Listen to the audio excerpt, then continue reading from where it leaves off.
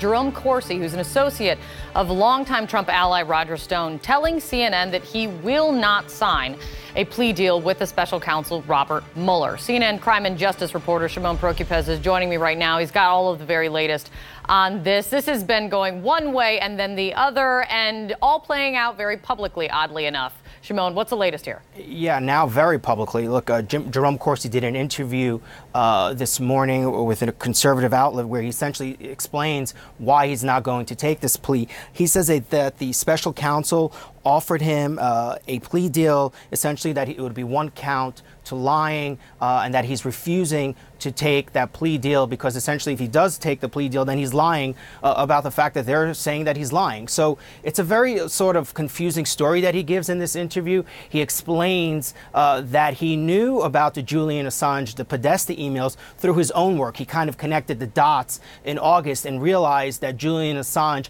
had the Podesta emails, and that was he was probably going to release them in October. He, in this interview, Corsi calling it the October surprise, and of course, Julian Assange would know how to do that. So he gives a pretty good explanation of what he claims is how he knew about these emails. He said he had no knowledge from Julian Assange, and he never spoke to him about it. He never communicated with anyone about it. And clearly what Corsi says is that the special counsel has been asking him questions about whether or not he was that conduit between Julian Assange and Roger Strone and essentially the campaign, and whether or not anyone in the campaign knew in advance that these emails were going to surface.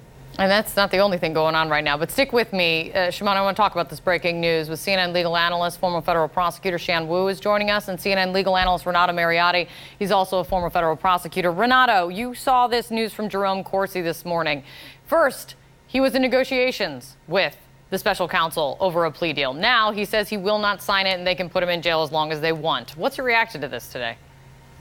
Well, you know, he's very foolish to be discussing this publicly. Whenever I've negotiated plea deals on either side, either now for my clients or when I was a federal prosecutor, it's best to keep these negotiations and discussions private. Everything Mr. Corsi is telling CNN and telling these right-wing outlets can be used by Mueller against him. I suspect that Mueller will go forward and bring charges if Corsi doesn't change his mind very soon. Shan, what's your reaction to this? Because I do wonder, when it comes to Jerome Corsi specifically, when you're talking about negotiations or now lack thereof with the Mueller team, is there reason for President Trump to be worried when he sees this playing out publicly? Or at the very least, or is this all Roger Strone should be very worried? Because it's all seems to be focused at the moment around Roger Strone and who knew what and when it came to WikiLeaks and those stolen Democratic emails. Well, Kate, unquestionably, Roger Strone should be worried. I agree with Renato. It's very foolish of Corsi to take this course, but this seems to be the age of the Twitter plea negotiations now, which is very peculiar. And the one voice that's silent on Twitter, of course, is the Mueller folks. They remain silent, so we don't know what they have. But there is no way that Corsi can have met that many hours without them knowing everything about him, so he has really no defense left whatsoever. I think the president should be worried about two things. One, of course, generally, if there really is a path back to Strone and that the president knew or encouraged WikiLeaks getting these emails and releasing them, that's a big, big problem. The secondary worry is simply the overall continued path of various people in his circle getting indicted and pleading guilty to false statements, giving more cooperation that he and his team don't fully know what they're talking about. And that generally is going to be worrisome for him. But it's just hard to know whether this is something really substantive leading to real collusion or not, or whether it's more these folks getting caught with their actual lies, but not exactly on the Russian interference part. Renato, from what we are seeing play out publicly, does this definitely mean, if you had to guess, that Jerome Corsi will be indicted? Well, sure. I mean, you have a man, assuming what he's saying is accurate, that he was told that he was going to be indicted and that he was in negotiations with Mueller. The special counsel and no other federal prosecutor is going to tell you that you're going to be indicted if they don't intend to do that. So you can expect an indictment of Corsi to come out. And then, you know, I have to say, I don't think that this is somebody that Mueller is just going after on his own. I suspect that he is trying to put pressure on Corsi because he wants to have Corsi as a witness against Stone. And Stone is somebody who, of course, was in frequent contact with the president, which makes him potentially a very important person in this puzzle.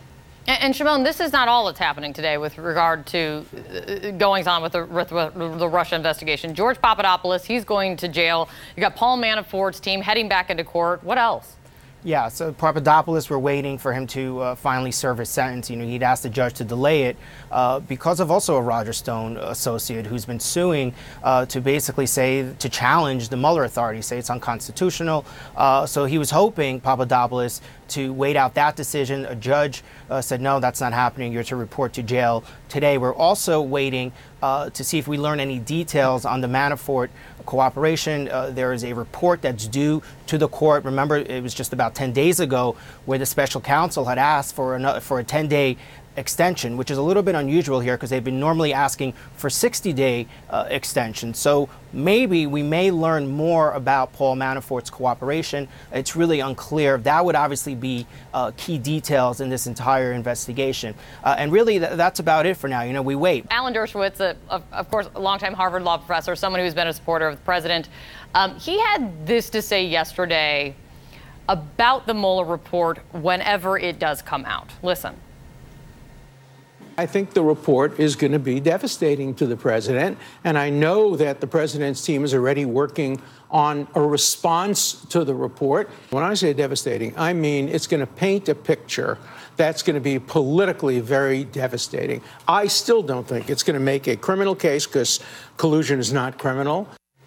I mean, you give me your take. It doesn't seem that Alan Dershowitz it's unlikely that he's been in communication with the Mueller team in terms of exactly what's being put in the report, but what do you think of what he said? You know, I have gone up against Alan on television and on Twitter and elsewhere, and he's consistently had the very, I think, radical legal position that nothing that Trump has done could possibly be a crime. He's still sticking to that.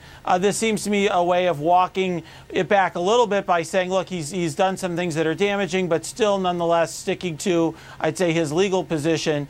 Look, there's no question that if you string together a lot of the things that the president has done just on obstruction of justice alone, you would think that would be politically damaging. I'm not a political expert, but it would seem problematic for the president. But, you know, I will say that Dershowitz is in a very, very small minority of people who think it's impossible for any of that to amount to being a crime.